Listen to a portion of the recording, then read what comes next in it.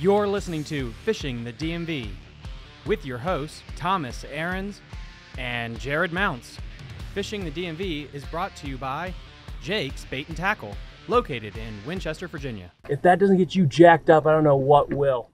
Good morning, everybody. Welcome back to Fishing the DMV. I'm your host, Thomas Ahrens, and we got a really cool guest tonight. We worked extremely hard. I was trying to find somebody that could come on to talk about the inshore kayaking fishing opportunities, and just so we can start scratching the surface and bringing that to our community. I know everyone's been clamoring for me to do this, along with doing fly fishing. And again, guys, that's coming. I'm only one person, and I'm really blessed that we're able to have this individual on, though, to talk about inshore kayak fishing. Michael Bartgis. Did I say that right this time?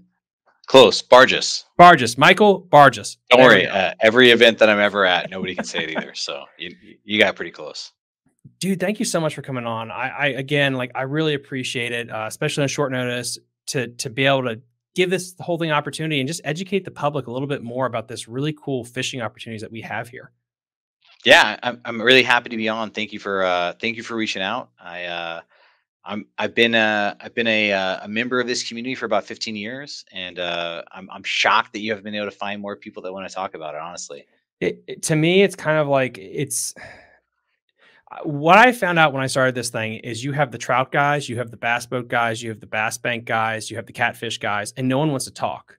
Yeah, and that's what's so crazy to me. And then when I would go to meetings, especially about like the Potomac River, largemouth population, all this other stuff, everyone agreed that there was an issue with the fishery, or the Shenandoah River, because I grew up actually in Loudoun County when the Shenandoah had the big fish kill. All the groups agreed there was a problem, but none of them wanted to get in a room and talk because they all hated each other. And it's like, well, you understand if we all came together and said, like, we care about the fish and the river, we'd have a bigger voice. Yeah. And so that's what I'm hoping with this podcast to do is, like, you know, we all like to fish. You know, I'm going to try to hit every single niche and just get us all together to talk about the different perspectives of the bodies of water. Because if the bodies of water are healthy, you know, whether it's trout, bass, snakehead, catfish, or saltwater species, everyone will have room to have fun for generations to come. And I know I don't need to get into that spiel, but I do want to hear yours about what is your history? What got you to Maryland? Yeah, so I came from Southwestern Virginia. I grew up fishing trout. Honestly, I was a fly guy and a smallmouth bass guy, and I did a lot of fishing on Smith Mountain Lake. My parents had a house there growing up, and did a lot of dock fishing, a lot of bank fishing. Honestly, a lot of carp fishing. Wasn't a bass guy at all. I think I mentioned that to you in our earlier talk that just bass never did it for me. I loved carp fishing. I loved bluegill fishing. Bluegill was like crack for me, and so I got really into that. Got really into trying to trick them on different things, trying to trick them on flies that I had tied, and then so I went off to college. Was at Virginia Tech. Did a lot of fly fishing there. Really enjoyed going down to North Carolina, fishing the Appalachian Mountains, and you know, for us, like, in some places, catching a 4-inch a 4-inch brook trout was a trophy. Like, just really? hiking over waterfalls, climbing up into this pristine water, cold mountain streams. I loved it. So, like, fishing with a one weight and just, you know, something you tied and catching like a 7-inch brook trout was amazing. And so when I came up here after college, I thought I was done with fishing. I gave away my canoe. I didn't bring my fishing stuff up because I was like, there's no fishing up there.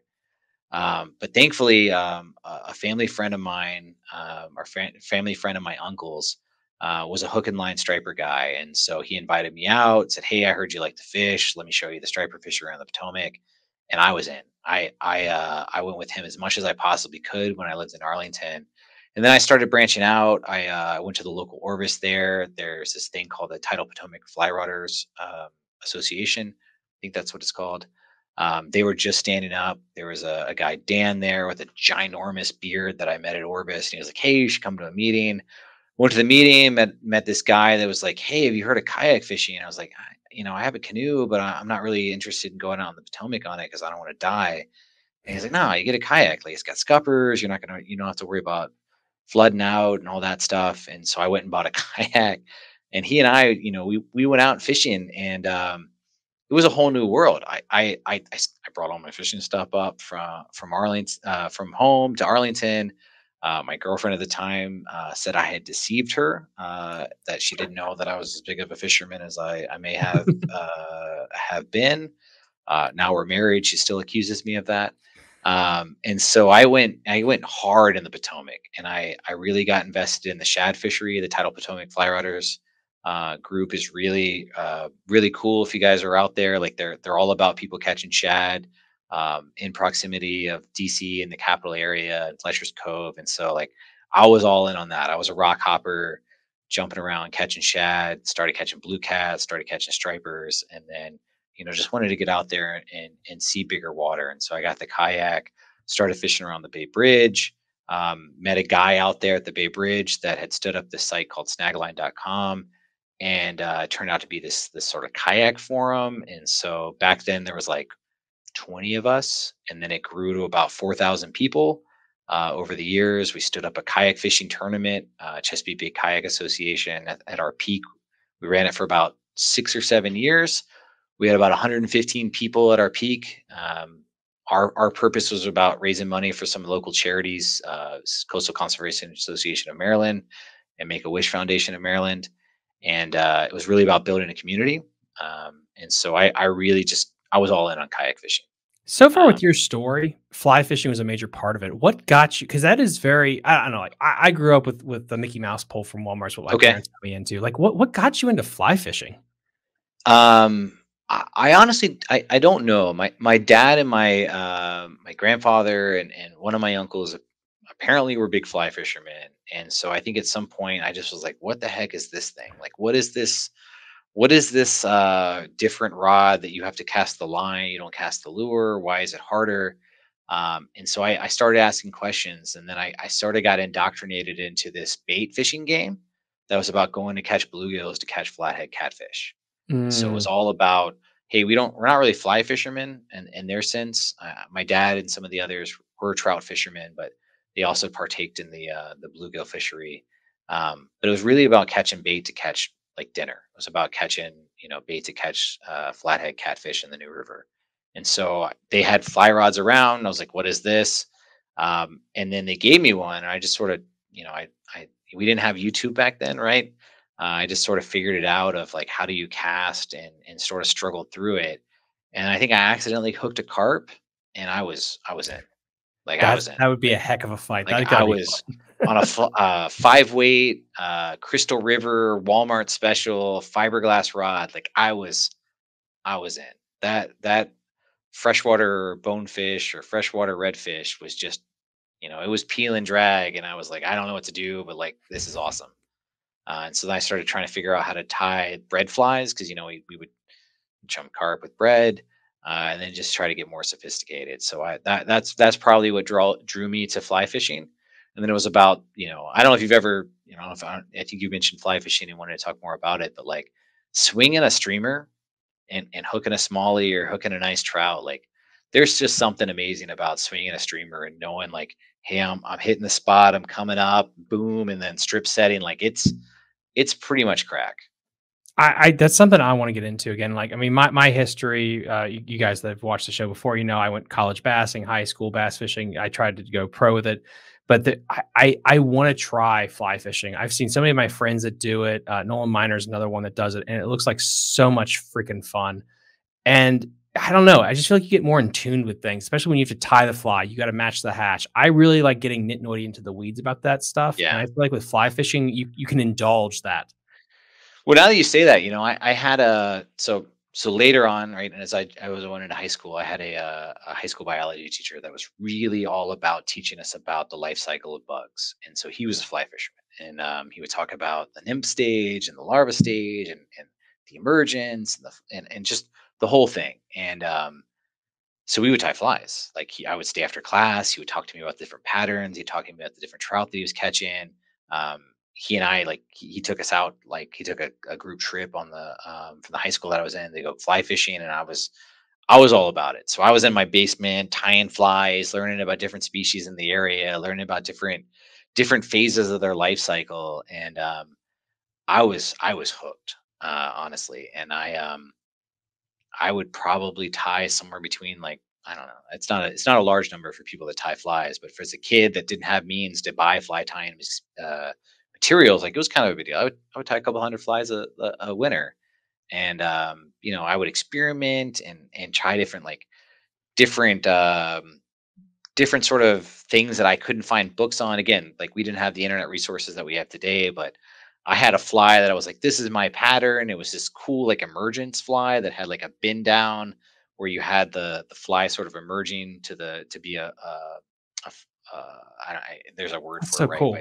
But like being able to fly actually, and so you had this catalyst that was falling, or this chrysalis that was falling down, and man, I caught the crap out of trout. And I would go down to like places like Stone Mountain or the Mitchell River in North Carolina when I was in Blacksburg, and it's something just really validating about being able to look at nature, look at what the fish are eating, and then being able to mimic that I with something that you created. That's the thing with fly fishermen that I don't I people that aren't fly fishermen don't appreciate is you guys are so observant about nature and everything that's going on. I think way more than bass guys, generally speaking, because you're there and you're observing things. Oh Um, yeah. and, Yeah, and I, that's got flipping to help you. rocks, like looking for helgamites, looking for whatever the fish are eating. If you happen to kill a fish and look in their stomachs, that's kind of how we do it now. But like, just looking at that environment and saying like, okay, this needs a little bit of pink, or this needs a little bit of pearl, this needs a little bit of this because that's going to match the natural forage, and then giving that validation that hey, I obviously matched because I caught a fish. It's pretty cool. I really enjoyed that. And don't worry, guys, we're gonna get to intro kayak fishing. It's what's nice about doing this long form content is we can go down tangents that I think really are interesting because you really learn more about people than just the Q&A. And you talked about the flathead catfish. I think this is a great segue to that because for the people that live up here near Williamsport, Maryland, on the Upper Potomac, we know we have a flathead issue. We also have a blue cat issue on the Tidal River. So honestly, what is your back history with the flathead? So I grew up in Southwest Virginia, and my dad's family was from West Virginia, and so I grew up like flathead was like the pinnacle of our fishery. We loved them. They loved to eat them. We loved to catch them, and so they were kind of cool as a catfish in the fishery that we were in that they would eat live bait. Like they would do bluegill, they would do soft shell soft shell crayfish. They would eat a number of different things, and they would fight, and they were good to eat, and so we loved them. Hmm.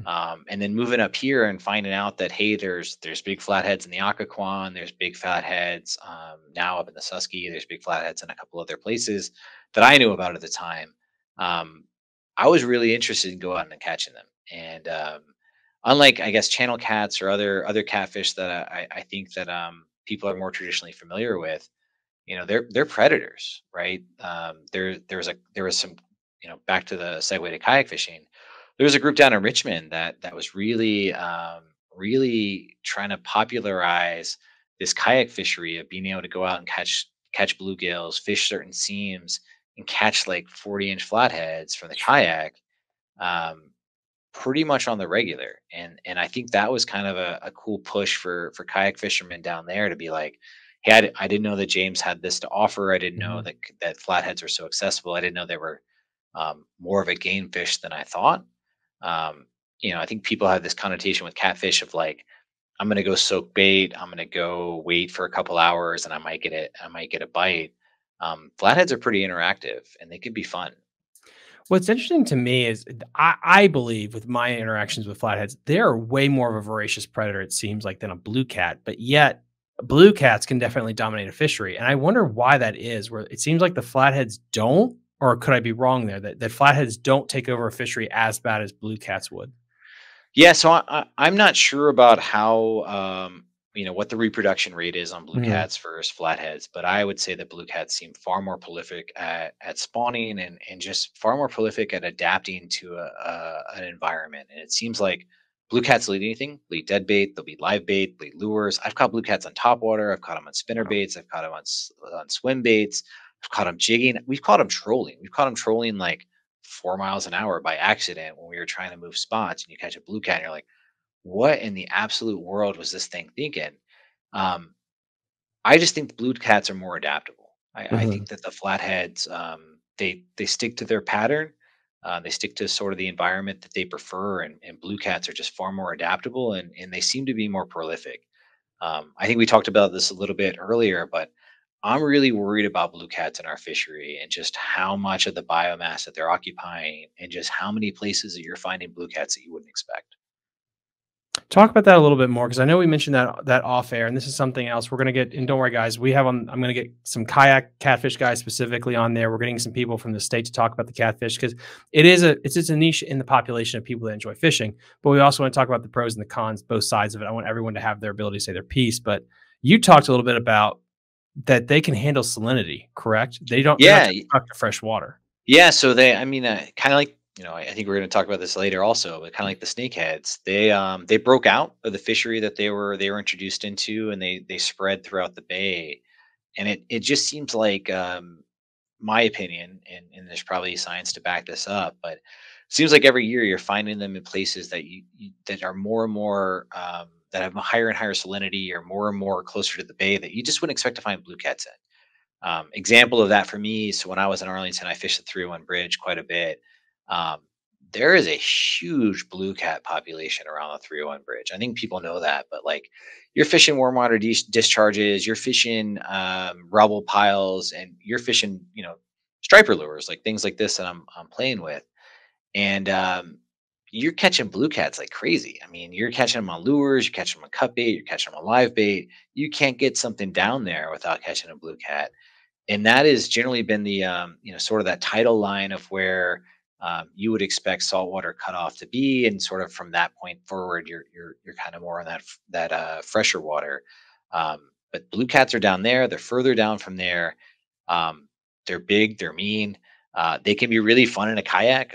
We actually did kayak wars one year, and that was a thing. I don't know if people remember that tournament. And we got really interested, really into fishing for blue cats at the time around the Woodrow Wilson Bridge and around the 301 Bridge, and it, you know, it can be every drop. And they're actually a pretty fun kayak fishing, pursuit, because, um, they're they're big and they're mean, and they'll bite on all sorts of different things. So How far down have you caught them? Like to the salinity level, I guess. I don't, I don't have a way of measuring that, but Yeah. certainly south of the 301 Bridge, probably around, I'm trying to think of the name of that area. Not all the way down to Point Lookout, right? Not that far, but certainly between, like, Piney, is it Piney Point? It's been a while since I fished down there, but I used to catch them all around, like 30 marker, which is out, past 301 Bridge south. Wow. Um, and you're catching 30, 40-inch blue cats, and it's just not what you'd expect, and you're generally fishing striper waters. For us, we're trying to catch stripers and catching blue cats, and the old hook and liner that I think I mentioned earlier, that I learned how to striper fish in this area from. They hate them. They don't eat them. They don't want them. They're just viewed as a trash fish for them, it seemed. Now there seems to be more folks that are trying to figure out how to export them, how to make a commercial fishery, how to find ways to make, lemonade out of lemons, if you will. And it just seems like we don't really have a handle on, where they are, how many they are, and what kind of impact they're having on the environment. Yeah, it'll be interesting in years to see what their impact is and what we can actually do. I mean, I like to be a little optimistic. If you guys haven't listened to the Odenkirk episode, you really should. It's a good listen to. That maybe life finds a way and it balances out, because it's better to think that than the alternative. But hopefully, if the alternatives were going, maybe we can do something about it, to balance it out. Yeah, I think, I don't know that blue catfish are ever satiated. I don't know that, they're going to hit a peak where they're like, hey, the environment can't support more of us. They just seem to diversify in what they're eating. Hmm. And No, so all these different initiatives to restore oysters, or restore crabs, or restore shad, or restore these different fisheries that are more native, river herring. Um, it just seems like blue cat are sitting there like, yes, please, more, more, more. And they just continue to get bigger. Like, it used to be at Fletcher's, rock hopping. You could jig for striper and do really well, especially before the sun came up. Nowadays, it's mostly blue cats that we would catch. so, with that said, as an inshore angler, what are you generically targeting, whether you're from the shore or from a kayak? For me, I stripers is the number one thing that I fish for, sport. But for things that I want to bring home, it's white perch. Like I would rather eat white perch than any of the fish that we have in the Chesapeake Bay, Okay. other than maybe snakehead. So I love white perch fishing. I love ultralight fishing. Maybe that's back to my trout days. I really enjoy light line stuff. But I like striper fishing, speckled trout, and it seems to be as the I don't know if it's global warming or just some sort of pattern that we're in. It seems that every year we get a couple more pods of redfish, and so I really enjoy trying to catch these big red drum. I heard that too, and it's also if you guys want to go back when I was talking to I think Brian, it escapes me from to Fish and Paddle, he talked about like this inflow of more redfish and trout into our estuaries in the Eastern Shore, and I hope that just means like we're doing better with the conservation, that they're coming here because the water clarity is better and the Yeah. forage is better. I mean, do you agree with that, or is that off So base? I've it sounds silly to say I've only been fishing this area for about 15 years, and in my time, it really seems like redfish have had a couple ebbs and flows of like 2011. I feel like we had this like crazy good puppy drum fishery. Like you're catching 13 to 25-inch redfish like pretty regularly in a number of different places across like the Patuxent fishery, the even as far north as the Severn, Eastern Bay, Eastern Shore. I mean, we had an awesome puppy drum fishery. Um, then it kind of tailed off, and so I don't know if it's just a cycle. I don't know Mm, if the initiative for the not killing the trophy drum anything over 27 inches that we're not killing in Maryland now.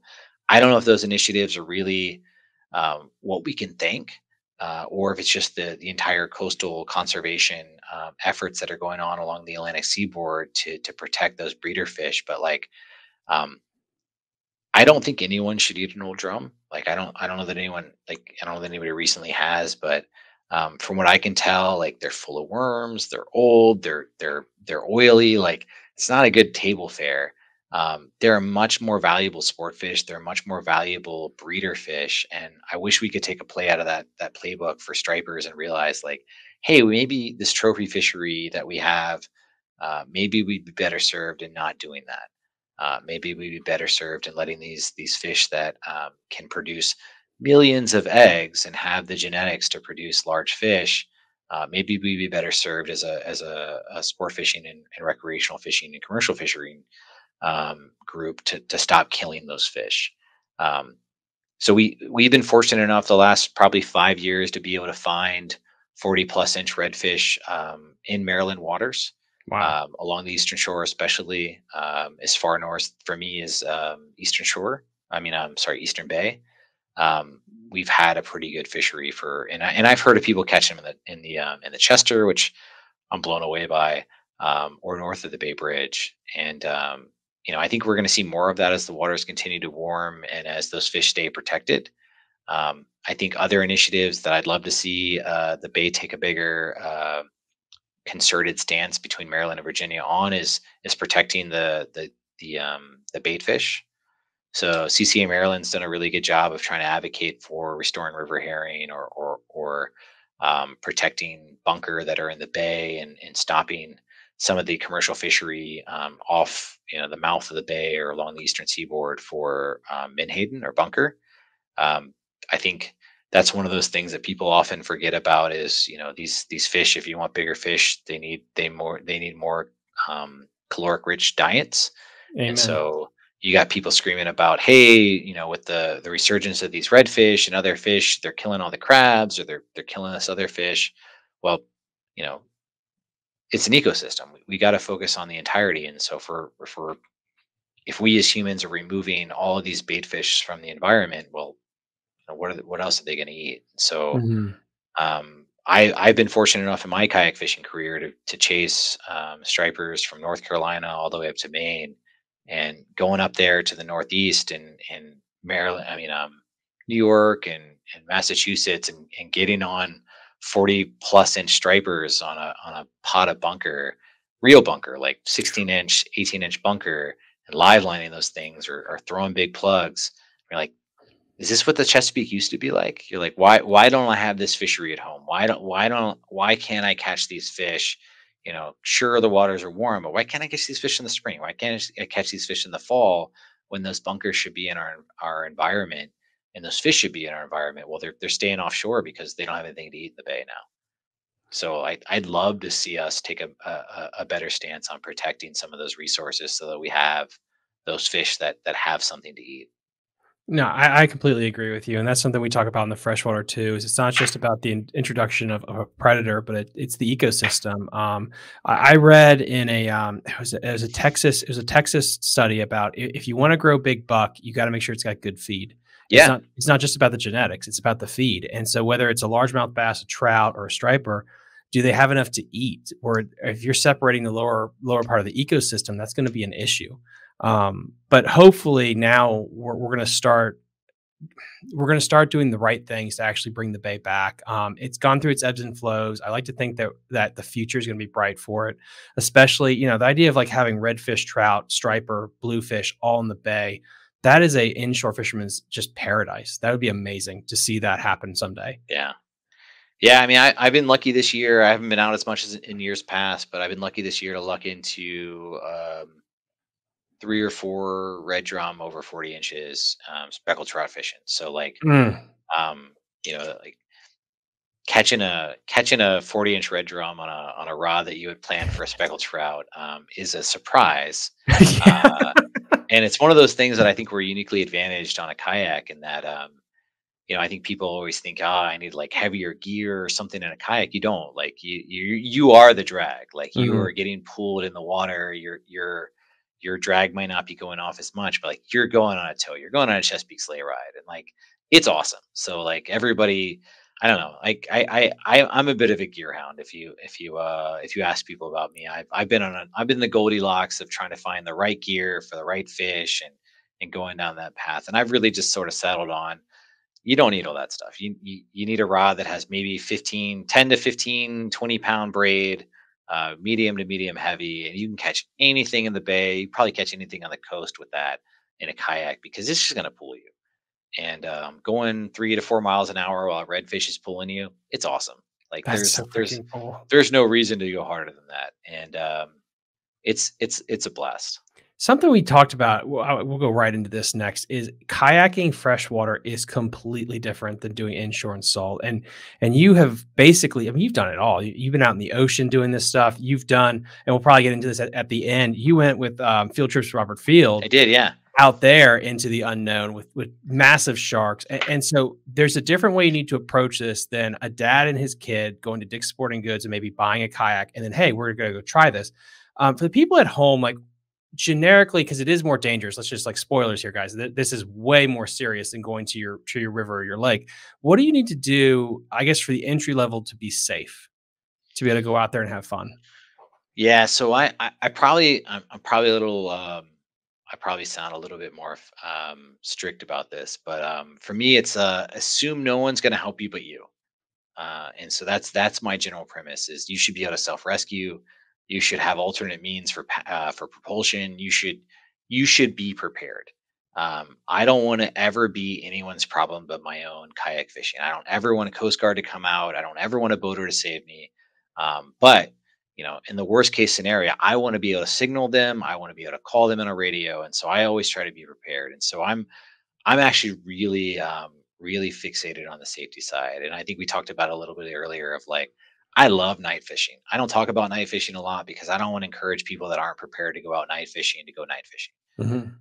So for me, you won't catch me without a life jacket. You won't catch me without a spare paddle. You won't catch me without a couple other safety devices, VHF radio, whistle, mirror. Maybe I don't really have a mirror, but I have other signaling devices if I needed to. But my general premise is no one's going to help me but me. And so over my lifetime in the sport, um, we've had a couple incidents where people just really weren't prepared and really weren't ready for some of the environmentals that they went out in. I can think back to a time on the Susquehanna Flats in the early April, trying to catch Stropey striper and finding a guy in a brand new kayak, first time out, put a trolling motor on it, put all these accessories on it, put a giant milk crate on it full of accessories, took a wave broadside while trying to take a leak with his waders down, and here he is turtled, holding on to it. Nobody can Mm. see him because his kayak's like olive, and I just happened to be near him and be like, "Holy crap, man, are you okay?" And try to help him get his kayak up. Went and found a boat, got him towed out.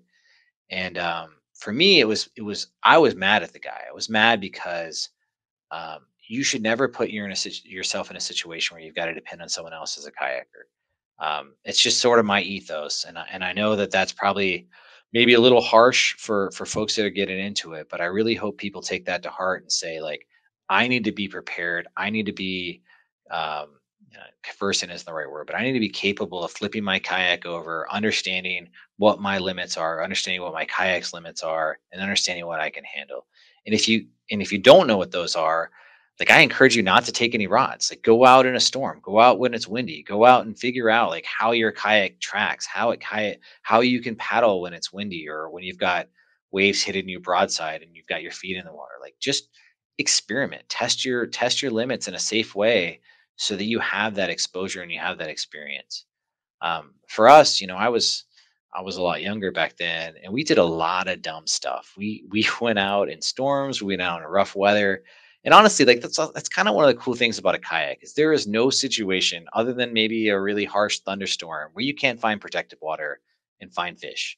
Like, it's blowing 20, it's blowing 30. Like I can find an eddy somewhere and I can still fish. Boats might not have that ability. We can't cover a lot of water in those situations, but like I can find fish.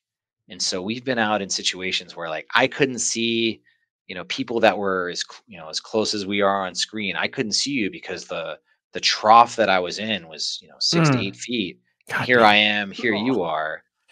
Or I think we joked about this earlier that I would tell you like we went on some mothership trips off Hatteras. We went 20, 30 miles out, went jigging for blackfin tuna. And there was like 8 foot to 12 foot swells. And, I'm at the bottom of a trough. My buddy's at the top. And in between us is like a 12-foot dusky. And it's Wow. bigger than my kayak. I'm looking at it in the eye. He's up here. He's over top of me. And there's just this shark. And I'm like, what am I doing here? That is What wild. what am I doing here? And I was all in. Like it was catching a tuna from a kayak kind of ruined the Chesapeake Bay for me for a bit of like, hey, this was crack, and I loved it. And so going to Panama this past fall with Robert Fields, um, and Dakota Dunmire, like that was an awesome trip for us. That was a bucket list kind of thing, and What is I that didn't like? catch. Like, what is that like to go It out was in a a blast. mothership? Yeah, Like, it was a blast. So we didn't always mothership. We paddled out a day okay. or two, but going out on the pingas, throwing them in, and then just dropping on these reefs and catching big fish was awesome. Like one of the days we went out like two hour panga ride, and Mike Rosa, who won the trip at the fishing paddle because he's got a golden horseshoe. Somewhere in his body. We're not sure where. We want to extract it because he keeps killing us. Um, he hooked a Pacific sailfish within like 30 seconds of us being on the spot. He was the first dude in the water, Damn. threw a bonito. Here comes this like 4 foot Pacific sailfish and almost speared people in the boat because he was like, I don't know, 10 feet off the boat and hooked up, and this thing jumped up, and it scared the crap out of everybody. It was hilarious. How do you fight these things that can literally eat you? Like, how do you use your boat as a drag system without like going under? Like, is there a science to that, or is it an art form of fighting these fish that are So so big? so in Panama, those guys will yell at you. Keep your rod to the front. You want to be able to have that because if you're off to the side, like you're You're obviously over. more tippy, right? You're gonna tip. I'll send you a picture. It's on my Facebook, or it's in that presentation that I sent you, and it looks like I'm about to explode because I had a tuna on, and then like halfway up, I don't know what kind of shark, maybe a hammerhead or a dusky, ate the tuna, and here I am, two thumbs on the drag. I've got 50-pound drag on, and I can't break it. Like you can't break that high of pound test line while you're sitting. Yeah, there you go. Right, while you're sitting Okay. there in a kayak, like, you don't have any leverage to break it. Sure. So like I'm just gripping, Mm. ripping, and this thing is screaming drag, and I can't do anything to stop it. And that's kind of thing. Like, don't put your rod there. Was the moral of that story. So you wanna have your rod at the front. But the cool thing is it's kind of like Jaws, right? You're the buoy. you're getting towed Mhm. around. Like that thing's gonna that big fish is gonna pull you around. So like, everyone, I don't know what it is. It's probably every fishery, right? But for something about kayak fishing, like no matter where I am, if I'm on the water, if I'm talking to somebody, they always want to know like, what's the biggest fish you've ever caught in a kayak? I'm like, landed or hooked? Hooked, 14-inch or 14-foot hammerhead or 14-foot shark. It's probably the biggest thing I've ever hooked. For biggest thing I've ever landed. It's probably a 50 some inch drum or striper. Um, Not nearly the same fight as shark. Um, How long did that last? well, if you want to talk fish stories, my favorite fish story is I was fishing a CCA Maryland tournament a couple years ago, and I had fished started like lines in at 5:30 or 6 a.m. and I'd fished. It was like 2 p.m. and I was headed, or 1 p.m., 2 p.m. I don't remember what lines out were, but I was headed back, and I brought a perch rod. Like I brought a perch rod with me because I wanted to catch some white perch. As I mentioned earlier, I love to eat white perch. So I've got like, I don't know, 6 pound test braid, 10 pound leader, Oh, he's and going heavy. I'm trolling like a little baby spinner bait, a perch pounder, and I hooked up with a 40+ inch red drum, and Damn. I thought it was a countless race. So I'm like, I'm trying to break it. I just want to be done. I'm burned out. I've kayaked around an island. I've gone through the circuit. I probably did 22 miles or more that morning, and I'm done. Like I just want to drink some water, have some food. Tired of power bars, and I paddle up to it to try to get my perch pounder back, because that's the cool thing about the Hobie or pedal drive is, I didn't start kayaking because I wanted to get the exercise. I wanted to fish, and so when I realized I didn't have to hold a paddle and I could hold my rod, I got pretty interested in the Hobie, and so that's one of the cool things about the Hobie is I was able to pedal after this red drum and try to get my lure back. And turned out it wasn't a cow nose ray, and so here I am with this basically ultralight rod bent over, and I was in a tournament. So I was like, "Holy cow! I want to get this thing in. I want Mhm. the kayak or whatever the grand prize was for the kayak tournament." I fought that thing, and this was COVID, so it was different rules. It was like an internet check-in, so I don't think there was a hard and fast cutoff date of when you had to put the fish in. But I fought that thing for 4.5 hours. Holy It it pulled damn. me for, I went on Navionics and tried to map out how far it pulled me, but it was a good 5 miles. Went all the way down the one side of the river, back to the other side, back up, back down. There was a thunderstorm that happened in the middle, and I thought I Mm. was gonna die because there's, like, lightning happening, my hair stood up, I'm getting torrential downpour, and the horrible thing was, again, because it's the Hobie, I can paddle up to it, so I can see this fish the entire time. I can see how big it is. I'm like, "Holy crap, this is 45, 48 inches." But I can't get closer than 10 feet. Every time I get to 10 feet, it goes to the bottom, it takes off. And so I just fought that thing forever. And I had a drum rod with me. So like I was trying to hold my other rod out and like hook it in the mouth. Um, and I eventually lost it. It eventually like cut Oh, behind me, damn. cut itself on the rudder, and now it's just a fish story. And so when I called my wife on the way home and I said, "Hey, I'm sorry, I'm 5 hours later than I said I would be. I have a fish story," she just thought it was a fish story. But that was a nice fish. Huge shout out to GoPro for making these fish stories believable to our wives nowadays. I wish I had my GoPro with me. Yeah, I didn't, because who thinks you're gonna catch that on a perch rod? But that's when they're gonna bite, though. I don't care what. It's always when you're not expecting it. Yeah, That's I was freaking. prepared for a 10 to 13-inch perch, not a red drum. That's like the guy that caught the cobia too. Like, do you ever go out there? Like, that's the thing about the ocean compared to like freshwater. You don't know what's gonna bite. It's not like the guy with the cobia. That guy he was ready. He had a Really? plan. I'm not kidding. Like I talked to him. He had a plan. He knew where he was going. He was ready. He was dialed in. He was cobia fishing. That's insane. And if you talk to Robert or Brian, I think he even mentioned it before the tournament, right? That there was going to be a cobia category. If you go back and listen to it, the guy that he's talking about is the guy that won, because he was the guy that was pushing him all winter and saying, "I'm going to go out and catch a cobia. I know where they are." And damn it if he did. Like he went That's out and did impressive. it. And I think I was joking with you earlier before this of like, um, we were all out there fishing paddle. It's a great time. Everybody should do it.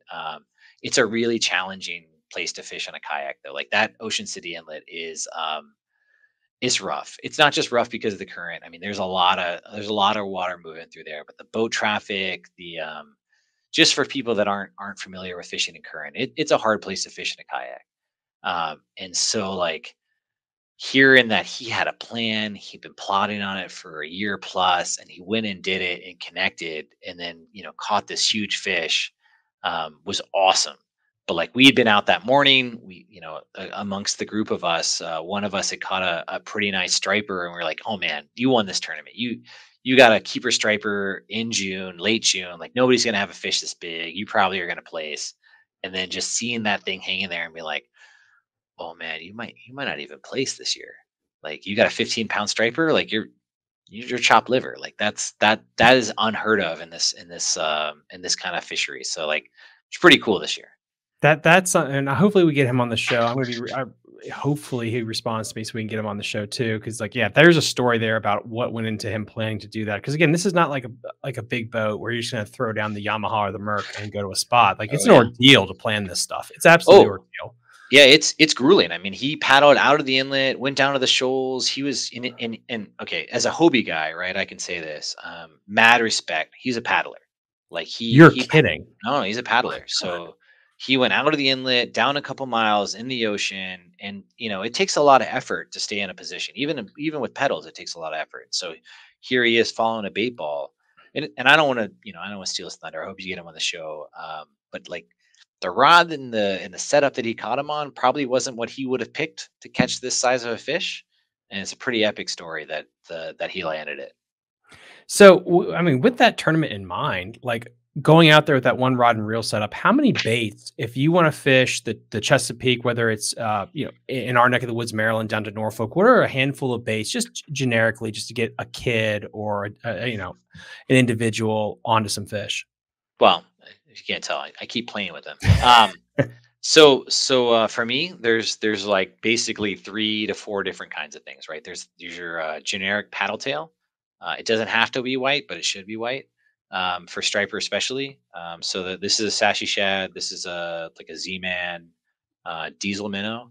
Okay. It doesn't necessarily matter. There's a whole bunch of options out there. Again, like when I started fishing this area, there weren't, sassy shad was probably about it. Now there's tons and tons of different options. I really like the Z-Mans because they're so durable. Like you can beat them up. We don't have the bluefish that most folks have in the Northeast, at least in my part of the bay, in the mid bay.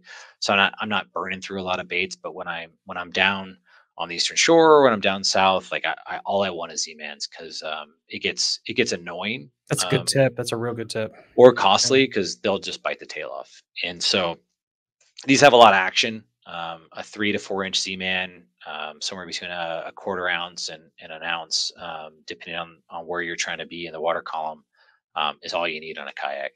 The other one, so that works for trolling, that works for casting. I think especially for folks that are new to the fishery, paddle tails are a lot easier to fish. For me, I love the like BKD or some sort of straight tail bait. They get down a lot faster. Especially, so I love to fish bridges. I love to fish structure. I love to jig. And so for me, like BKDs, Z-Mans make a straight tail, Zoom flukes, those kinds of things are things that I use a lot. This is the Zoom fluke. It's just a little smaller. So if you're a bass fisherman, you're pretty familiar with it. You don't have to rig it belly out like I do, Okay. but it gives it more action. And so that's something that's a tip for me. But green or white is probably the best things to start with for stripers, at least in the bay. So things like chartreuse or lime truce or something like that, they work really well. The other thing that I think is a really good lure that everyone should have in a kayak is a floating plug. So this will get down 4 to 6 feet. That works really well for trolling around grass flats, trolling around edges. There's deeper divers and things like that, but something like this or rattle trap, you'll catch a ton of stripers on. And then top water is the fourth thing that I would say is those are the 4 things that I take with me on every trip. What size leader material, if you wanted to get a little bit more down the rabbit hole, would you use when you're using those bottom bumping baits around bridges, pylons, docks, things like that? Let's say if you're fishing for maybe more flounder, sheep's head, something on the bottom, I'm thinking where you're really going to need that heavier leader material. What do you usually go for? So those are kind of like 2 different things for me. If I'm jigging, it's 20 to 40 Okay. Probably 20. It's probably 30-pound mono or 30. If I'm around the bridge, it's probably mono. It's not our fluoro. I'm cheap. I really love high seas mono. It the Quattro especially. It seems to be more abrasion resistance. Um, I love. There's a couple of the fluoros that I like. There's a Daiwa that I like. Daiwa that I like. There's a couple others, but um, 20 to 30 is what I'm going to jig with. If I'm going to bottom fish for sheep's head or tog, I personally love tog fishing in a kayak. I'll send you a link to this article I wrote about kayak jig head fishing for tog. It's kind of like bluegill fishing, except for they fight way better. Um, I love that fishery, and so I'm fishing probably 40-pound for that. Kind of back to my shark joke earlier. It sucks sometimes because it's really hard to break, but you're just grinding into the rocks, especially with a jig head and you're bouncing through it. You need something that's going to have more abrasion resistance. Hmm. And so that's somewhere. So in my kayak, every time I go out, I have something between 10 and 40-pound, and if it's especially scratchy bottom, I'll bring 50. How many rods are you generally bringing when you're going out? Generally, it's three. Three. If I'm fishing an area where there's a lot of different variation, I might bring a fourth rod. But for the most part, three is more than enough. All spinning tackle? Or are you ever going to use bait caster for more winching power? I don't necessarily go to bait casting for winching power. It's more about comfort. So for me, I like to jig with a bait caster because I can do a lot with one hand. So kayak fishing is everything's a trade off. And so if you're even as a Hobie guy, I have to use the rudder. And so if I'm fishing high current or if I'm fishing structure, like having one hand on the rudder is something that you really have to do a lot. And so being able to let out line and close that function with one hand is something that's really nice with the baitcaster. So you don't even have to use one of those. You probably know this is John Skinner's made it really popular, but one of them's that has the push button, right, where you can like Oh, release. yeah. I can't remember what it's called right now, but um, those are really nice for bottom fishing if you're jigging for flounder or something like that. But it doesn't for me. I can't seem to make that work for striper. But being able to like open it, click it with the handle, and then if I need to take up line, that's really nice for the baitcaster. So unless I'm live lining or something I need maybe more cranking power, most of the time I'm fishing light baits like this, so it's spinners, or if I'm jigging, something heavier like this that's an ounce, um, I'm using a baitcaster. But for us, like I think people always have this supposition that like, oh, I'm going saltwater fishing. I need these heavy rods. I fish the same tackle that you probably fish for smallmouth, or you probably fish for largemouth. It's rods that are probably rated 8 to 17 pounds, medium heavy, things like that. Because again, the kayak is the drag, and for Mhm. us in the bay, there isn't a lot of structure. So I fished all along the Mhm. Northeast. I used to go to Massachusetts a lot. And they have a lot more rocks. They have a lot more structure that you got to worry about getting broken off in. For us, it's mostly sand. So you can fish 10-pound braid in a medium rod and catch a 45-inch striper without really worrying about getting broken off. That's absolutely freaking nuts. So then, like, is striper fishing for the people that don't know? Is it just year round in the bay, or does it have the better like hot streaks? Like right now, for instance, is this an on time or off time to be able to go out and kayak fish? So this is a tough time for striper right now in July. I mean, the water's hot. There are places where you can go out and jig. In our area, there's sort of the ubiquitously known places like the Bay Bridge. There's the Eastern Bay. There's some places up north where you can go out and jig stripers, right? And you can catch somewhere between 14 and 30-inch stripers this time of year. But the water's so warm, and if you're really did to go out and try to catch quantity, it's probably not a good time to do it because you're going to risk that fish dying. And so, like this year's been a little different because it's been cooler. I think the water's still cooler than it typically it would have been this time of year. So it seems like we have more fish around. We have a better bite than we probably would have otherwise. But for me, I generally stop fishing for striper in the late mid to late June timeframe, and I focus more on snakehead.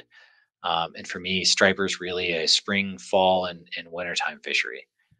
Wintertime actually being the best time to try to catch some of the trophy striper. So Wintertime and springtime.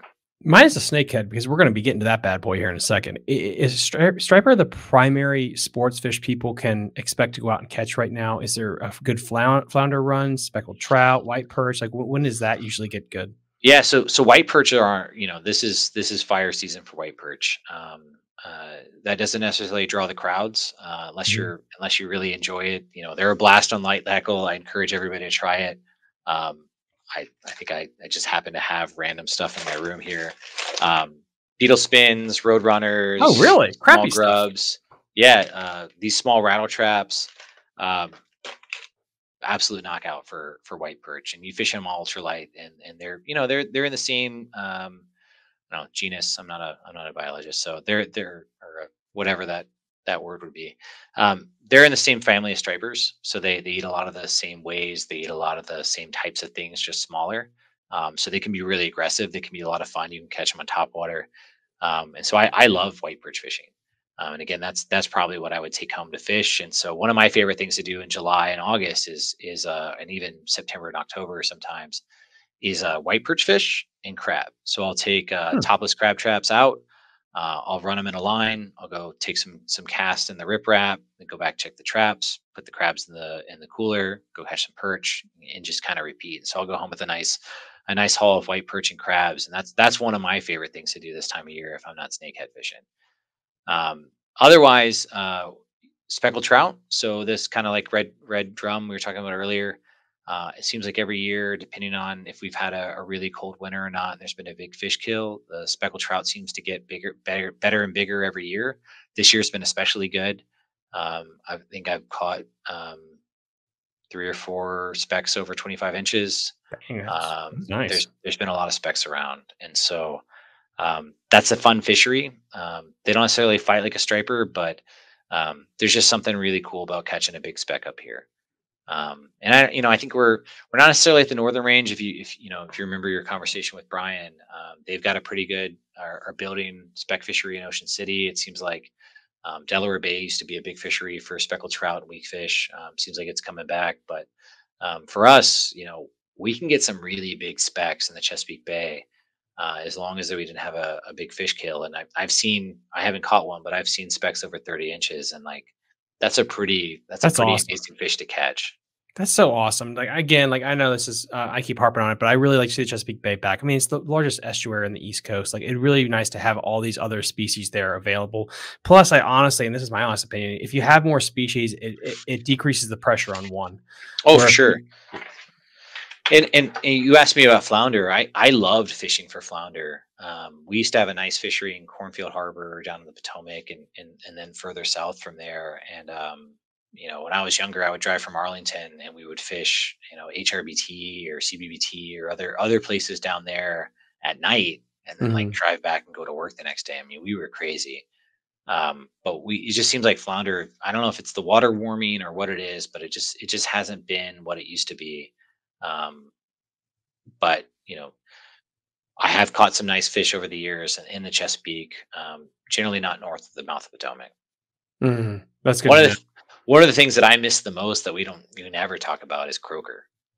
Um, Yeah, that is crazy. I remember growing up when we would go striper fishing and we would take a charter out when I was a kid. And if the striper wasn't good, we'd go and try to catch some croaker to make up I, for the charter trip. And I yeah. love croaker fishing. And so we had a few years, probably like 2010, 2013, like we would go jigging for flounder and Point Lookout. And I mean, you would catch some horse croaker, like 14 to 16-inch croaker, and it was awesome, right? And now you can't catch them. I don't know if it's the netters. I don't know if it's the cycle. People talk about them being very cyclic, but I miss them. They were awesome to fish for. The netters. I wonder because like I see I the one thing I hear from bass guys is they complain about all the netters and that they go up there and they see like a 4 or 5 pound bass stuck in the net and you wonder like why there's a problem. Yeah. And it's like maybe it's a multiple things, but I think that's something that we probably should get into too is with how bad is the netting? Is it overdone? Is it overblown by people or is it a thing that should be talked about? Yeah, I think it's definitely something that should be talked about. And it's there's a number of different fisheries for the netting, and I'm probably not the most informed. I'll get attacked if I say the wrong thing here, How but about observations? my observations are the nets are indiscriminate, and the bycatch, especially for weak fish and croaker and spot and things like that, people don't necessarily think about as being something that's caught in nets that are being targeted for other fisheries, even speckled trout. They get thrown out as bycatch. They don't get counted. They don't, I think herring's probably similar. They don't necessarily make it to the commercial table, and so it's something that I don't think people realize how destructive that fishery is, and how much of an impact it's having on other aspects of the ecosystem. So the fish no longer have that bait fish in their diet. They no longer have access to that, and so it just causes all these compound issues. Um, I think one of the other things that I've seen in my time kayak fishing is pound nets. I've seen gill nets, and it just seems like they're just so I don't know, indiscriminate in that they don't, you don't necessarily know what's going to swim into there. And so it just seems like something that, as we're looking at conserving this resource and we're looking at preserving it for generations to come, or we're looking at the health of the Chesapeake Bay, I think we really need to look at those fisheries and say, like, does this make the most sense? Are there better ways to catch these fish? Are there more targeted ways of catching these fish? I think the Northeast, right, they still have a commercial fishery for striper, but it seems like they've by and large gone to hook and line. I think that is far less destructive. It's far more targeted. You know what you're catching. I'd love to see the Chesapeake Bay do something that's more targeted like that. I'd love to see us consider putting slot limits on striper and things like that, where we're really valuing those fish that are over 35 to 40 inches and are producing those larger spawning class of fish. I think we need to look at that, because otherwise, we're going to be back to a moratorium, and people are going to realize, like, hey, we've taken too much out of this resource and we can't replace it. So between the Menhaden fishery down south in Virginia, between the gillnet pound fishery and some of the trawlers, I mean, we're really just asking for trouble. And then you add on top of that, the quote unquote invasive species the blue catfish, things like that. Like it's a lot, and it's going to take away from this fishery a lot quicker than we think. Yeah, I mean, these fish are harassed every stage of their life. So I loved going up to Boston and fish for them, but like up there, it's just like, holy cow, like 45-inch stripers are just getting slaughtered all summer, and then they Really? come back down the coast. They get crushed in New Jersey. They get crushed in New York. They come around the bay. They get crushed in Virginia and North Carolina. They try to spawn. The blue cats and other largemouth bass are eating their young. Like we're killing them as they're now getting to keeper size at the 20-inch limit. I mean, these fish are harassed their entire life cycle, and I think it's unlikely that we're ever going to consider them purely a game fish. But I think we really need to look at valuing the larger fish, and the way in which they contribute back to the resource that we all enjoy in a larger way. And again, I think I mentioned this about the drum. Like, I don't think a 40+ inch striper is really the best table fare. I've kept one or two in Massachusetts, not realizing that the guys were going to gaff. I didn't even know you could gaff a striper, but in Massachusetts apparently you can. That's crazy. So I went on a charter fishery there one time, and I went to reach down for its mouth, and here came a hook, and I was like, "Holy cow! I didn't think you were gonna That's hook my crazy. hand." I would have let it go, and they're like, "You paid all this money." I was like, "Yeah, I would have let it go." So we ate it, and it really wasn't my favorite. Like I don't see any reason to kill a fish that big again. I'd much rather eat a 20-inch fish, 22-inch fish. It tasted way better. I really hope it's just education and it's just reteaching. Because again, like a trophy fishery will give a community more money than if you just take. And I really feel like if you start educating and we can get a trophy fishery back here, people want that to stay. Because if that goes away, your money goes away because the anglers are going to leave. Hey, I hear stories. I hear stories of catching, 40-inch plus fish on top water in Eastern Bay. I hear, all these legends from the Hook and Liner or other people that I've become friends with, either through the Tidal Potomac group or CCA or Snagline. And I hear these stories about the fishery that the Chesapeake used to be. And I sure would love to see it. I'd love for my son to see it. I'd love for us to be able to get back to that historic level of being able to catch that kind of fish. Now we're excited about 20 some inch fish, and it used to be like, from what they say, we used to be able to catch 30-inch fish all Mm. summer. We just don't have that kind of fishery anymore. And one of those things that I think they talk about during the moratorium was the bluefish. I love catching big bluefish. I mean, going up to Jamaica Bay, we didn't talk about this earlier, but one of the cool things about the kayak community when I got into it, there were these sort of like jamborees or they were tournaments, but they really weren't about the money. They weren't like the fish and paddle group now that is really more akin to a normal fishing tournament that people are familiar with. It was like, hey, you might win first place and catch the biggest of these three different species, and all you're going to get is a certificate. And people were fighting for that certificate because it was that notoriety, it was that accomplishment. So it wasn't about the prizes, it wasn't about the tournament itself. But like Jamaica Bay in its heyday had 350 plus kayakers, Damn. all camping together at Floyd Bennett Field. And so when I went up there in 2008 or 2009 for the first time, and I saw this like community of all these guys that are fishing, and they're like, "Hey man, throw this over here. You're gonna catch a fish," and everybody was super helpful. I was like, "This is amazing. This is something that I want to get behind." And that year, it just happened to be like the weak fish year up there, and so they're catching weak fish, gray trout, 35-inch plus, 37-inch, 38-inch Oh, that is weak so fish cool. on like 10-inch hoagies. And like, where the hell am I? Like, what is this fishery? What are these fish even? So I was blown away. And then I caught some 30-inch bluefish or 30 plus inch bluefish, and I didn't know what to do with it. I didn't know what to do with the kayak. It's got teeth. It's got razor blades. Mm. So that was like that was a learning experience for me, and it was crack. Like all I could think about from that point on was like I got to go back to J Bay next May. I got to go to J Bay. And so after like a couple years of that, we decided like, hey, we need something like this in our area. And so we founded the Chesapeake Bay Kayak Association. And we started our own tournament. We ran that for 6 or 7 years, and it wasn't about the prizes. Although we had amazing captain's bags. If anybody happens to be listening that was a sponsor, I mean, you guys were amazing. We had amazing sponsors back then, and so we had a lot of really cool local companies that donated. We had BKD and Specialized Baits and a whole host of others that they were all local guys that were making baits, and they were all about the kayaks fishing scene and saying, "Hey, we think you guys are an interesting group. We want to make sure that we're supportive." And so they gave us all sorts of stuff, and it was awesome. And it was really for us. It was about trying to foster that community and try to make an event that we could have folks that came out and said, "Hey, like." I'm new to kayak fishing. I want to learn how to fish the bay. And it was like, oh, cool. Like, hey, he lives near you. He'll take you out.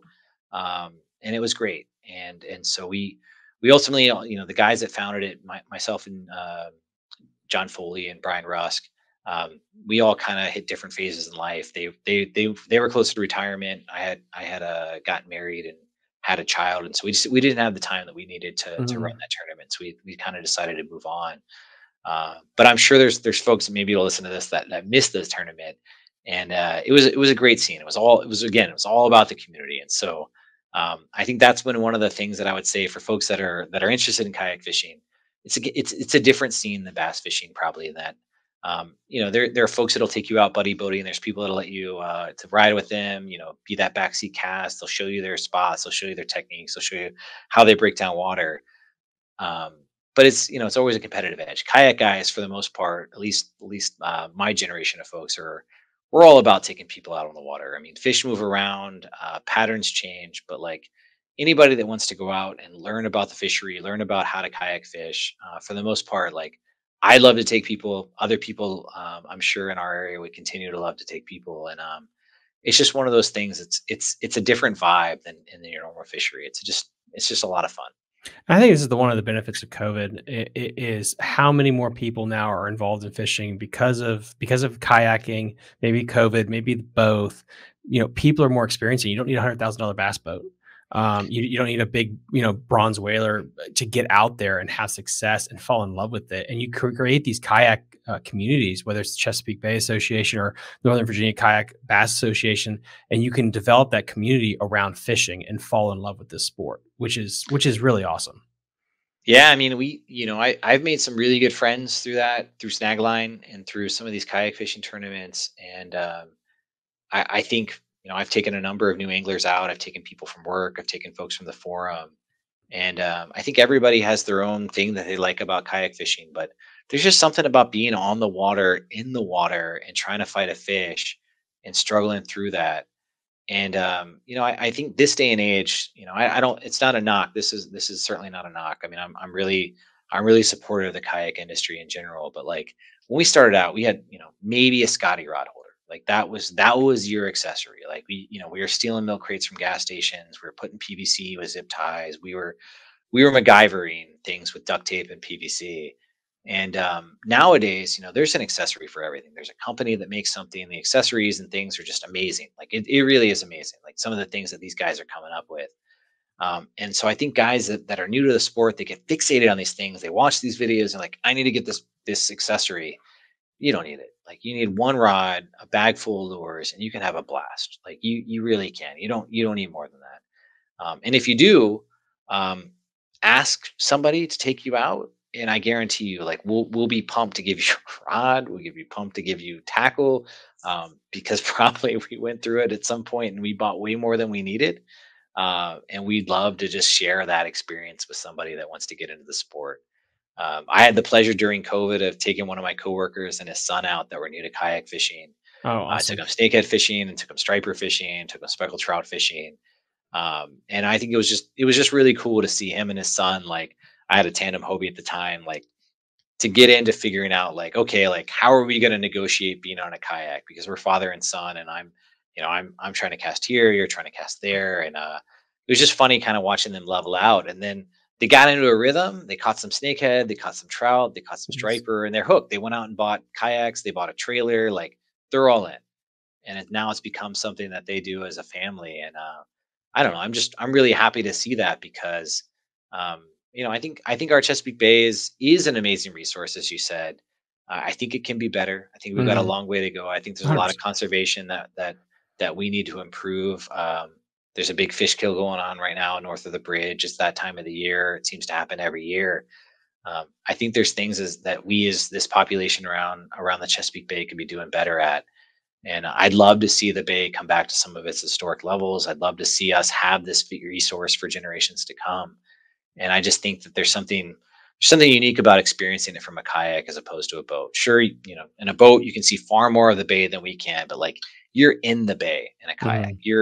You're in level with the fish, and it's just a different experience. And so like for me, I love going to the Eastern Shore. Like I love going down to the lower Eastern Shore and seeing what I view as what the bay probably looked like, 20 plus years ago, where there is all this grass, there is all this clean water, this gin clean green water, and I can see, 4 to 8 feet down. I can see sometimes more than that on a clean day, and it's amazing some of the times how clean that water is.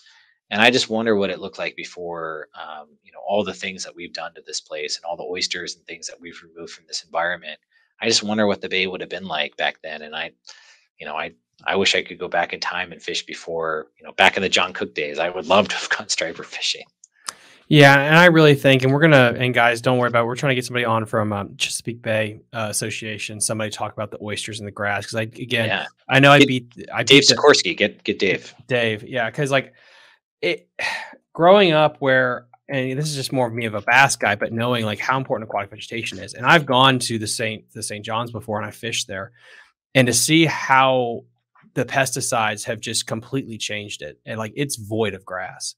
And I know like the Potomac River is very special because of it. And people don't understand unless you're an outdoors person, like there is a balance to nature and you don't mess with that. You need the aquatic vegetation. You need the oysters to help filter and create this ecosystem. And it starts from the ground up. And when you see the Potomac River or the bay or any tributaries of the bay, you got to make sure that stuff is there. And if it's not, yeah, your dock might look great, but there's a ripple effect of that. And so Yeah. again, it's just educating the public.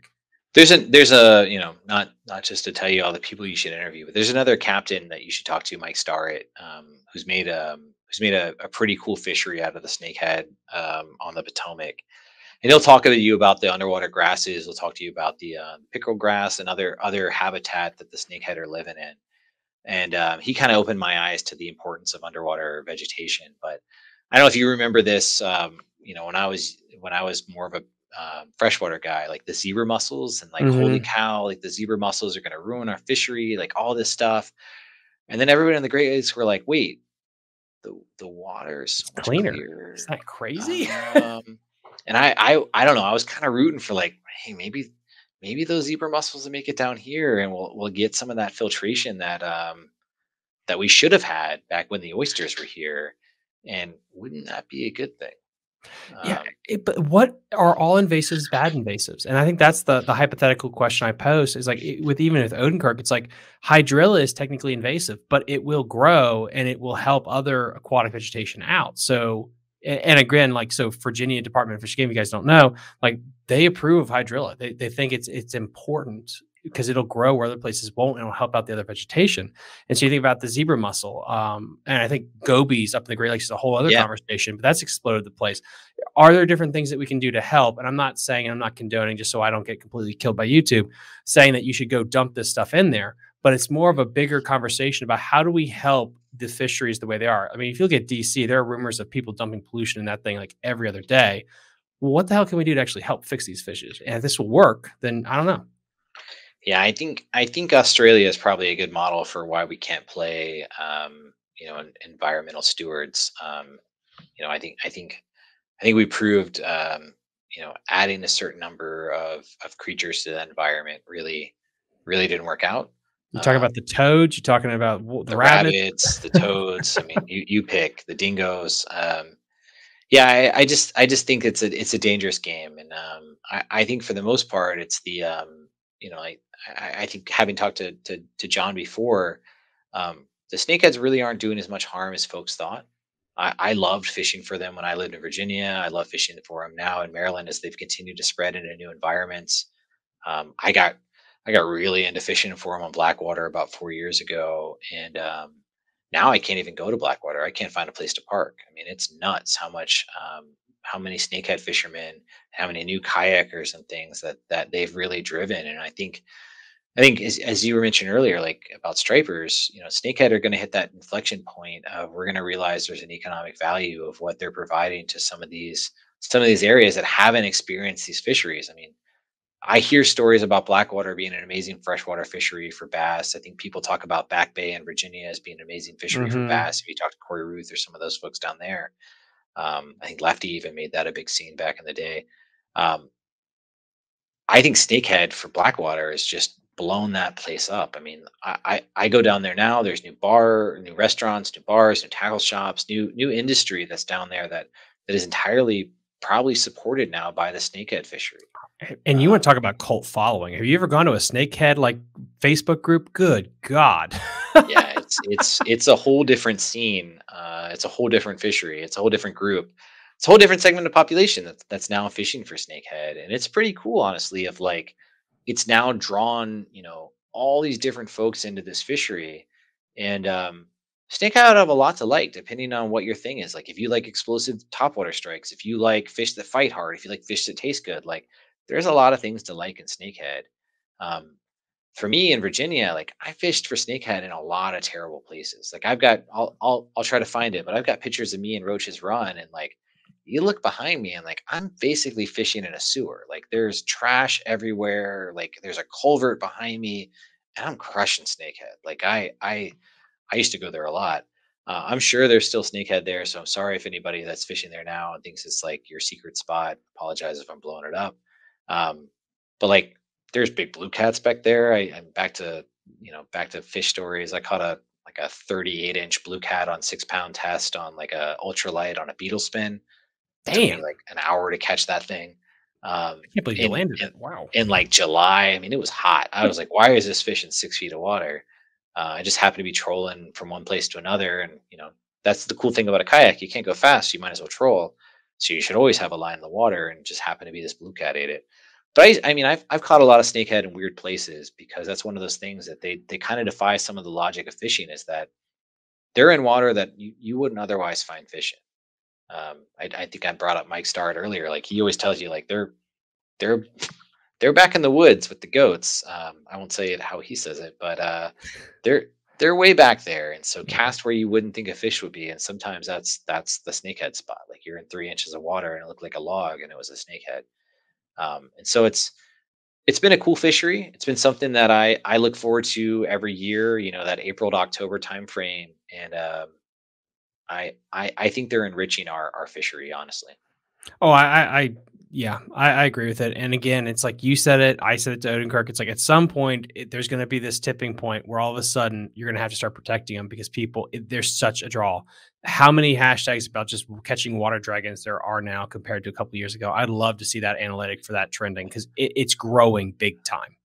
I might, I might be in the minority. I might get booed for this, but like I dislike catching the bass. I dislike catching a tidal Potomac bass or a tidal bass at this point because I don't think they fight as hard. I don't think they're as exciting. Like I'm like, oh man, I caught a 5 pound bass and I'm trying to shake it off because I want to cast again for a snakehead. Oh, yeah. Like I Yeah, I mean, 100%. But like, it's like, what would you rather do? Is like, if you want just the pure fun of like catching something that's going to pull you and go to the snakehead, I think the biggest thing is the money behind the tournament scene. I mean, yeah let's not kid ourselves. Like, the reason iCast is so big is because of the bass market and how much money is behind BFL and BASSS. That's yeah why Smallwood is just smashed with tournaments.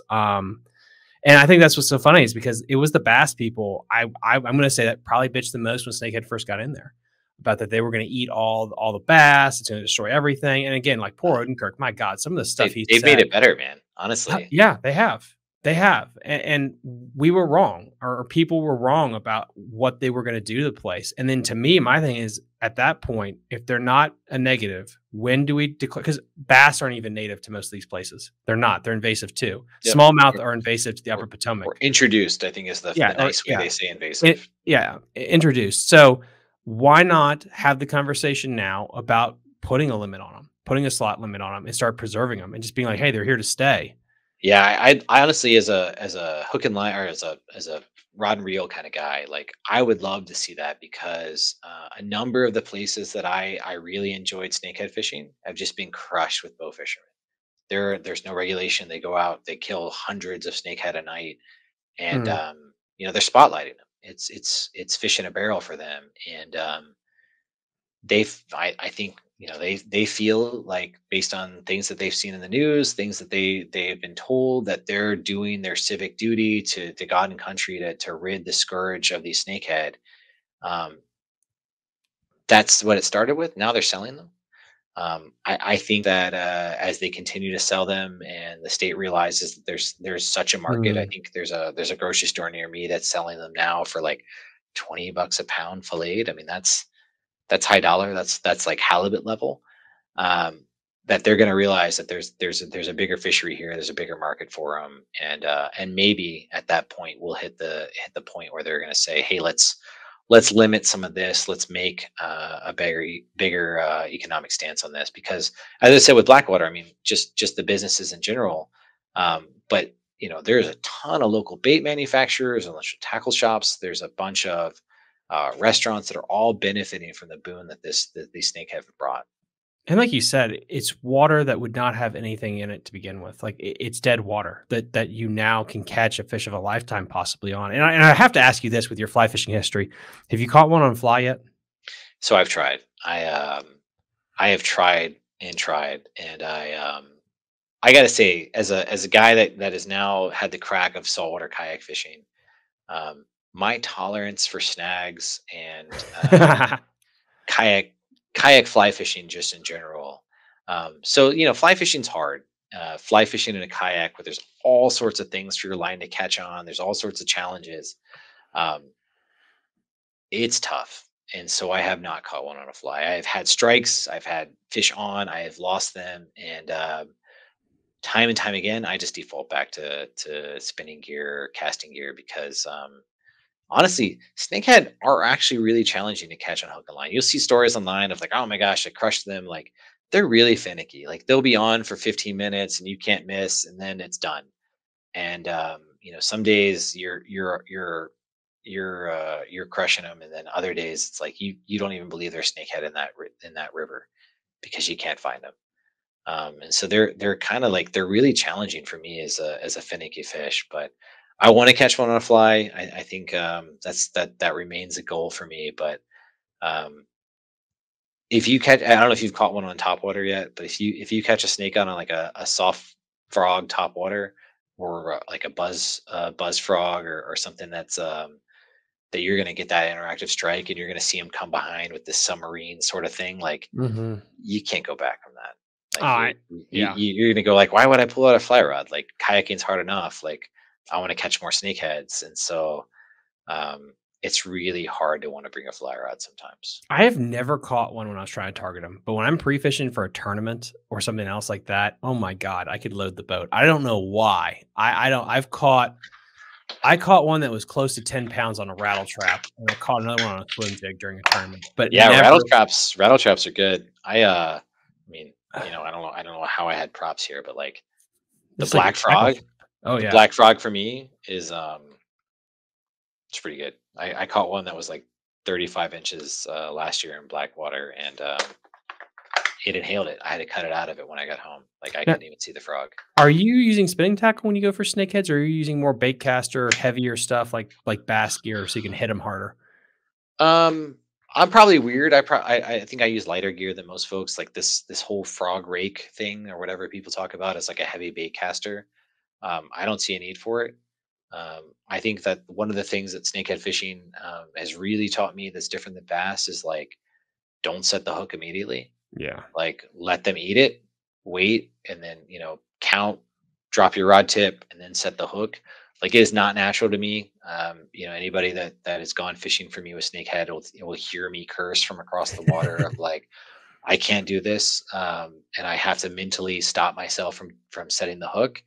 Is really that bow weight snap that really has increased my hook ratio, and so I yeah, I really think that helps. Yeah. So, a last thing, I really have to touch on this. Hobie, pedal drive. If somebody's in the market for a kayak, how much of a game changer is it to be fishing with a pedal drive system, whether it is the Hobie Mirage drive or something else compared to just paddling? I wish I'd written down how many kayaks I had to be able to tell you that my opinion's pretty informed. So I started out with a Redfish 12. If you guys come to Snagline, I'm Redfish 12 on there because I was like, what the hell is a kayak fishing forum? I'm not creative. I don't know what my forum name's going to be. So I wrote the name of my kayak.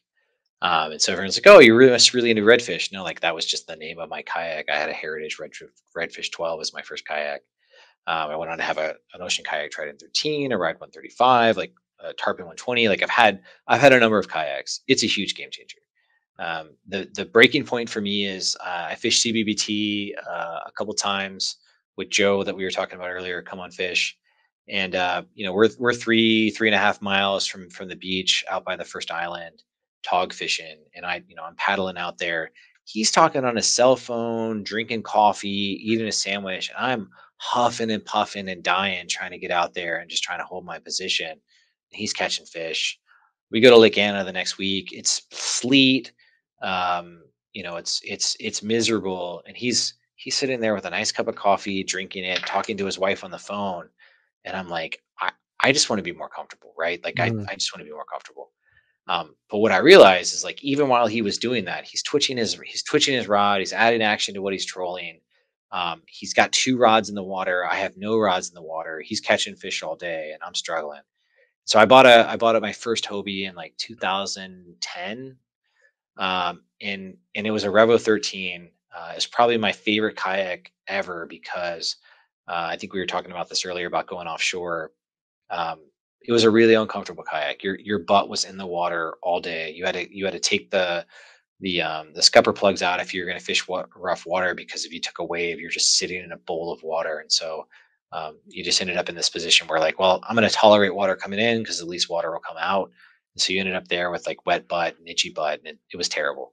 But it was super seaworthy. Like you were glued to the water. You could fish in any sort of conditions, and so I got that kayak and it just opened a whole new world of fishing for me. It opened up being able to fish structure, being able to jig bridges and current.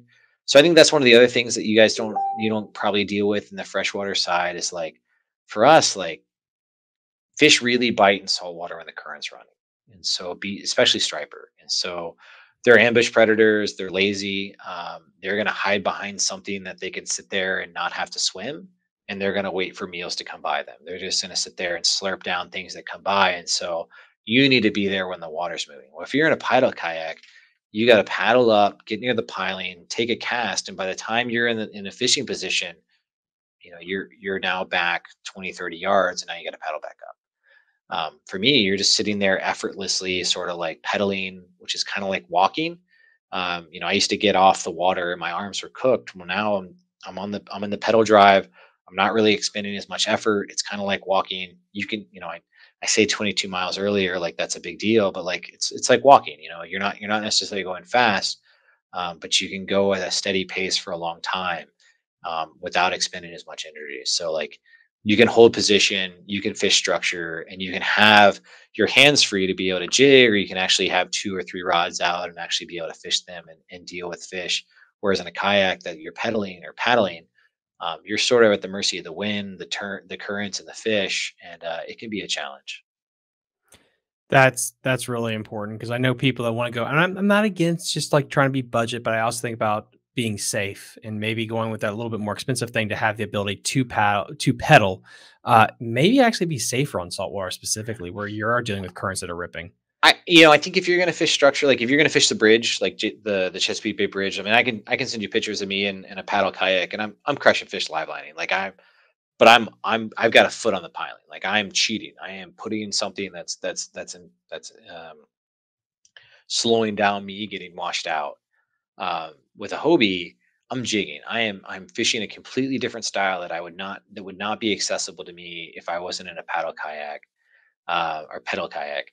Um, and I'm fishing places like, especially around the Bay Bridge up here, which, for folks that aren't from this area, it's combat fishing some days. I mean, there are a lot of charter boats out there. There's a lot of recreational fishermen, but like as a boater, you just can't get as close to the pilings as I can. Like there's double spans where I'm inside of it, and you can't get a cast where those fish are. And so able to sit there on top of the fish and just catch things that you wouldn't otherwise be able to do, because I'm able to do that safely because I'm pedaling, or Mm. I'm in a kayak and I can navigate those tight areas. So I think that's just something that opens up a different fishery once you do that. But you can definitely catch fish in a paddle kayak. I mean, you can definitely find ways to maximize your time in the water and pick different fisheries to do that.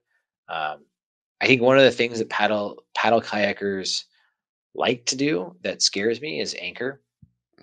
As Hmm. a Hobie guy, I'm not really an anchor person. I don't think that bass fishermen are generally anchor people, but when folks come to saltwater, they have this idea of like, oh, I'm going to go to this spot, I'm going to anchor, I'm going to cast, or I'm going to drop bait, and they don't realize that when the current turns on, like that anchor can be really unsafe. And so there's a number of YouTube videos or articles out there. I'd encourage everybody to look it up about how to create a detachable anchor. You put a buoy on it so you can unclip it quickly, you can ditch it, and then be able to recover it so that you have a buoy to come back to.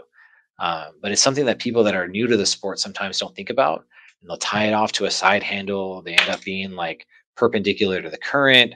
They'll dip under, and that can be a really bad day, and things that people aren't prepared for. And so you just got to think through some of those types of trade-offs, and make sure you're making smart choices. That is really good because it's just the devil in the detail about your life preserver, your equipment going out there. Where are you going to use an anchor? What are the pros and cons of that? And pros and cons could also be like really ruin your day.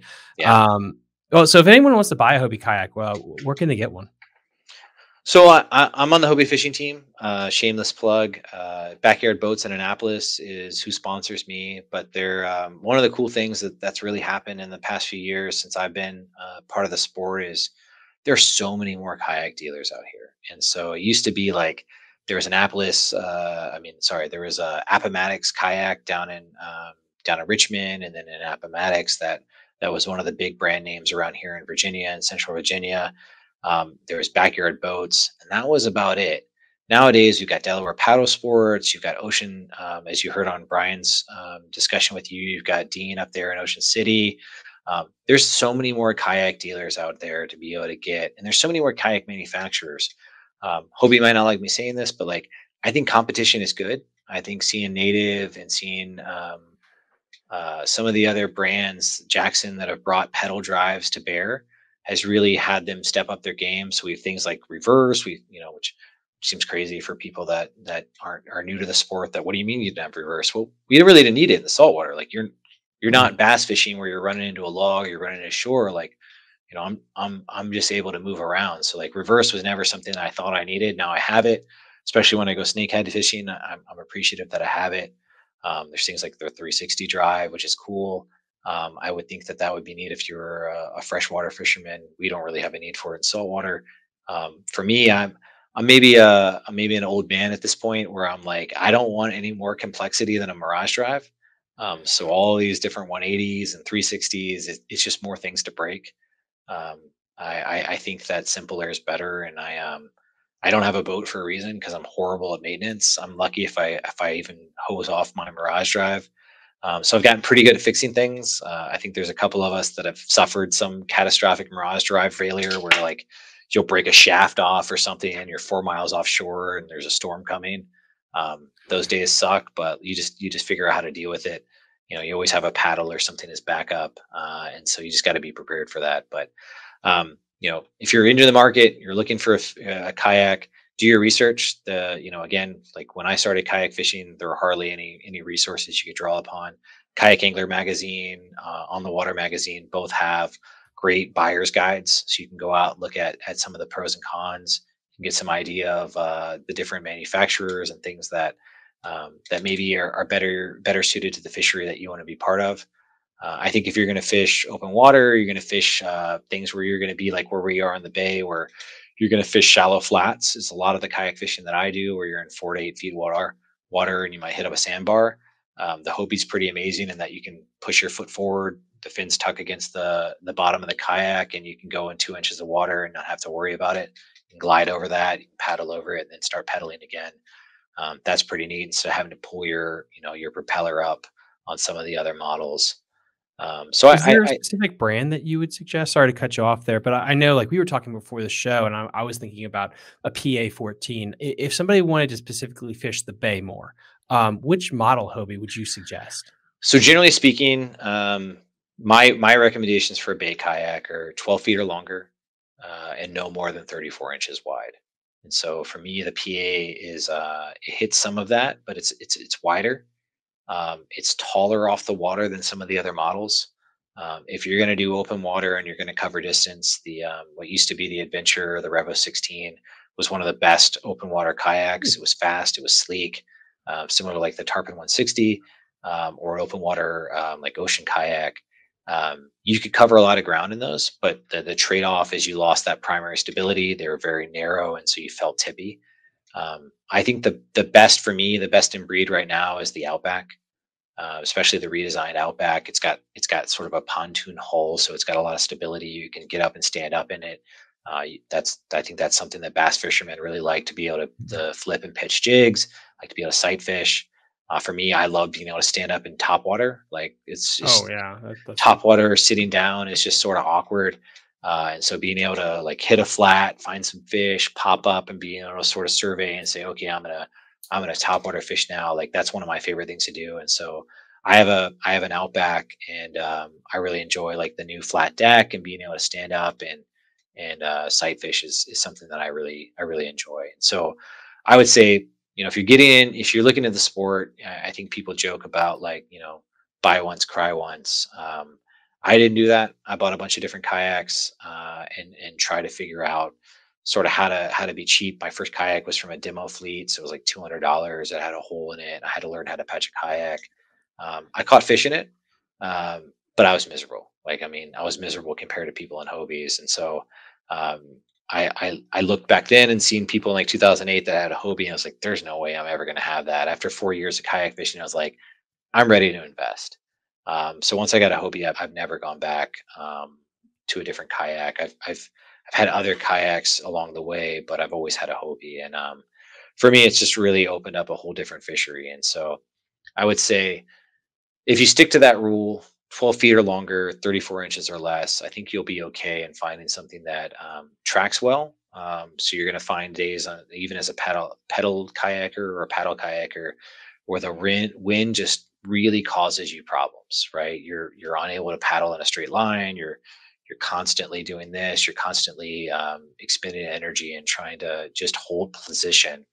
And so the 10-foot kayaks that seem to like, I don't know what it is with the theme with kayak fishing these days. I think it's honestly it's the influx of the freshwater bass fishery guys, but they yeah. like the Johnny boats, the Predators, these different models that are like 10 feet long and they're like 36-inch plus wide, like the new canoes.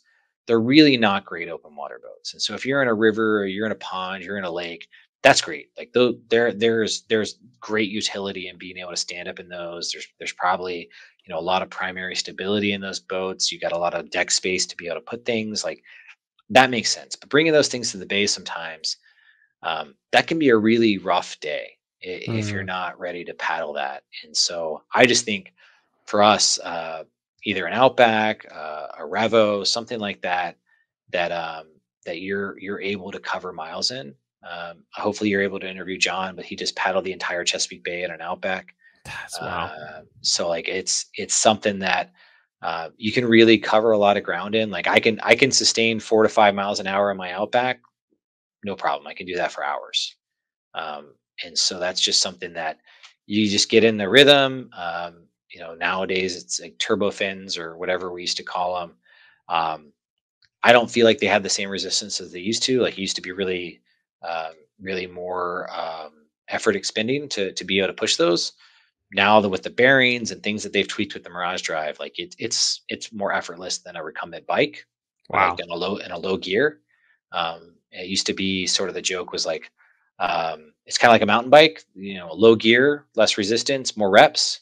Now it seems to be like it's the same amount of reps, but you're going a little faster. So they've definitely done some improvements over the years. And I think that comes back to that competition thing I said earlier. Mike, thank you so much for coming on. I don't want to keep you all night, but if people want to follow you, like, what are your socials? Yeah, so I'm a horrible social media poster. I have a, I mean, again, Hobie. I apologize. I'm supposed to be posting more. My entire Facebook persona at this point is really just episodic kayak fishing tournaments. The best way to find me is on Snagline, Redfish 12. I'm happy to answer any questions there. I think unfortunately the internet forum fishing sites are dead. I mean, I think the advent of Instagram and Facebook and other things like that have really killed it. We do have a Facebook kayak fishing forum. I think it's called Chesapeake Bay Kayak Anglers. You can find us there. But you know, for the most part, I'm kind of in receive mode. So if somebody asks a question, I'll chime in, but I'm not really contributing as much as I probably should be, because I just feel like when I started out, there wasn't any resources, and so like we had a blog, we had this forum, we had a tournament, we had all these things, and trying to encourage people to get into it. Now there's so many resources. There's Mhm. Kayak Angler, there's On the Water. I mean, there's YouTube. I mean, Robert Fields has covered so many different fisheries in so many different states, that there's so many more resources out there that I just feel like, hey, this is pretty covered. But if anybody has questions, you know, you can find me on Facebook. You can find me on Snagline. You can find me on a couple of different mediums. But I'm always you know, I think you asked somebody this in one of your recent shows of like, hey, what's your goal for this year? What's your, you know, what are your things that you're looking for? Yep, beat me to it. Oh, really? That was the next one. Yeah. Um, you know, I say this every year, and we so back to Snagline. We didn't talk about as much about it, but like, it was a really cool forum, and one of the things that we did every year was like, what's your kayak resolution? Like, what are you gonna do this year that you haven't done before? And like, you asked me about snakehead on a fly. It was my kayak resolution for like 6 years. Like Oof. every year listed, you know, number one kayak snakehead fly rod. It hasn't happened yet. So one of the things that I really enjoy the most, and I would say is continue to be my goal, is I love taking people that are new to the sport out. I love convincing them that, hey, you don't need a Hobie, you don't need a $150 milk crate, you don't need these things. All you need is a rod and a reel and a buddy, and we'll hook you up.